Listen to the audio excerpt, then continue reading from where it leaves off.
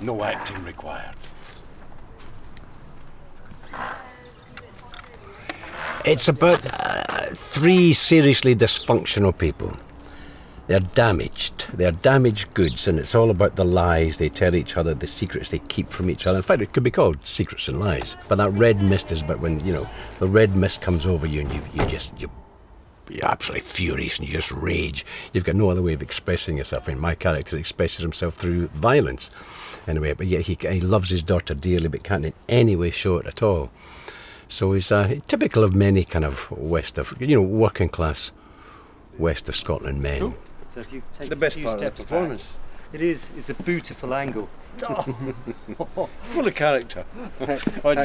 See what he's just said. You see, they're not getting the momentum from me, so they've got to shoot my fucking boots to, create an energy in the scene. But they're amazing boots. Without you in those boots, there'd be nothing. See, they'd rather have my boots on screen than me. It shows you how mean they are, you see. These boots are made for walking. Okay, so I'm happy whenever you are, Chris. Yeah, if you're happy with that as a start. Take one.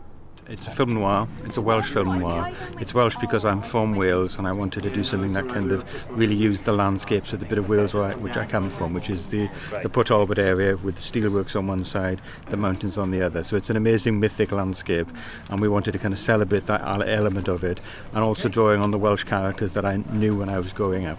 It's a film noir because it's the kind of film that I love, which is, it's a thriller, but it's about people. It's about people in conflict. It's like a war movie where the battlefield is the human heart. It's a psychological thriller set in a small town of Port Talbot in South Wales.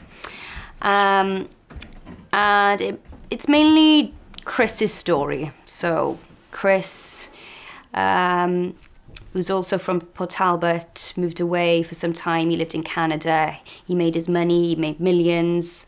He claims he got robbed by his business partner. He lost it all, he went to jail. So he sort of moved back to the area with his tail between his legs. Billy sort of rules the roost in the town. He's not a man to be messed with. And I play Billy's daughter, who catches Chris's eye and vice versa. So there's a little triangle there. Me and Sianad are really trying to find a lightness and a humour and a very real depth to who these two people are, even though she isn't what she quite says she is. My character thinks that she is throughout the whole thing. He's totally duped in this whole story. So there are dark moments, but then there's a lot of light and shade that we're bringing to it to try and really make the audience kind of connect with the romance of the two of them blossoming. So yeah, there is dark moments, but there's definitely there's light and shade, and then there's of course a lot of aggression and anger, and then there's the red mist. So who knows where that comes, at that point. I've played a lot of complex kind of baddies, in a sense, and they're fascinating to play. I mean, you play a good guy. I mean, I've played Jesus Christ on screen. He's a good guy. You don't have to explain your goodness. People just take it for granted. But when you play a baddie or someone who's driven by evil or greed or something, then there's much more of an exploration can go on. Why is he damaged? What happened to him in his youth? As Nelson Mandela said, no child is born to hate. Every child is born to love, so therefore they have to be taught to hate. And if they can be taught to hate, they can be taught to love. So somewhere in each person's life, a baddie's life, let's say, there's been something that damaged him or her, that turned that innocent young child into the monster that they are today. And that's fascinating.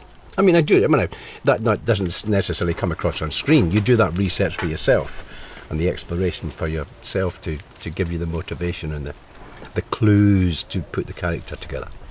So that's it. Just turn your back on me. We need to speak woman to woman. Can I relate to Ellen? I can certainly relate to her. You have to. She's not the most likeable character, but you have to, with every character you play, you have to have some connection. And so I definitely feel that share that feeling of she feels suppressed, she feels trapped. She wants to get away. I've certainly felt like that before. I'm sure you have as well. And in terms of her sort of psychopathic tendencies, yeah, my boyfriend might say I have some psychopathic tendencies. There's definitely some glimmers of Sianad in there. There has to be some facets of me peeping through. I think there has to be with every character one plays, in my opinion, anyway. It's a psychological thriller, and it's a lead role for me. I'm playing the lead role in this, which is I haven't played many lead roles in films, so it's been great. This is a great opportunity for me to really show what I can do. And yeah, I'm working with great people. I'm working with the great David Hayman and Sianad Gregory, and obviously Chris Crowe, the director, who is fantastic, and Alex Metcalf is our DOP, and Philip and Michael and Tiggy, all of the people involved. It's just, it's great people. This is a fantastic opportunity for me, so I'm kind of throwing myself at it as much as I can, with every scene. I want to do a good job, and this is one of those parts that it has an array of different emotions on his whole journey, going from complete loss to feeling like he's getting back again and building himself back up, and then only to be, to find loss again, and then rage, and it's in a way it's an amalgamation of quite a few different parts all thrown into one. So it's a great role, very good role. So just step forward a sec for me, so I can get in behind you. And you're going to be on this side of the road, this shoulder here. Every role is Billy a challenging role, yes, because he switches. At one moment he can be really fierce, extremely violent, and then at others he can be whimsical and devilish. Some of the jumps, some of the emotional jumps I've got to make are difficult, but it's good to have a challenge. That's what your job is, to find a way through, trying to link all the disparate pieces in a character that's very complex. Because then the challenge is to bring the truth, to bring the integrity. And audiences have to believe you. If they don't believe you, you don't have a movie, you don't have a play, you don't have a TV series. So it's our job to bring the integrity and the truth to what we're doing. And that's always the major challenge. No one wants to play the good girl, do they? No, this has been a ride. This has been a roller coaster. Yeah, I've really loved every minute. It takes a second to, when I check back into where I'm staying after a long day, I'm just a bit I'm still Ellen. It takes a while to shake her off, but oof, that feeling, there's nothing like it.